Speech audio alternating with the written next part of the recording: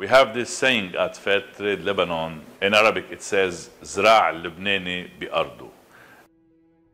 We are a very small country, and people are leaving their countryside. There is a rural exodus that is phenomenal. The issue is that we need to sustain ourselves.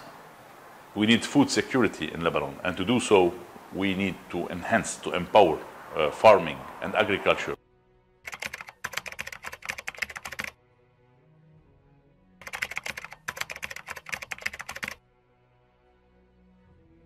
Back in 2006, 4 friends and I have decided to create a group that would help, on one hand, the Lebanese producers to stay in their countryside, and on the other hand, to export Lebanese products. We have started with very easy products to sell, like olive oil and also herb teas, and some spices like za'atar, sumac, etc. And our first client was in France. We were amazed by the response of the public to these products. Everybody knew about olive oil and olives, but za'atar was something new.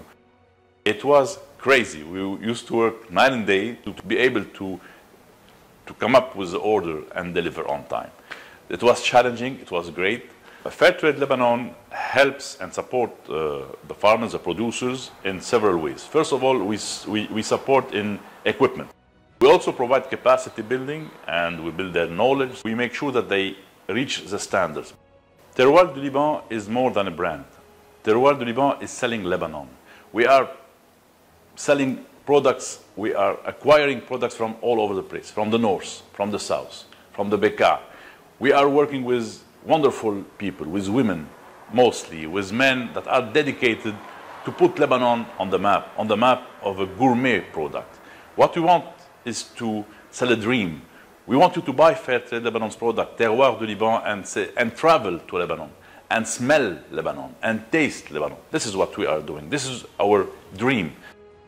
Our promise is quality, transparency, and ethics.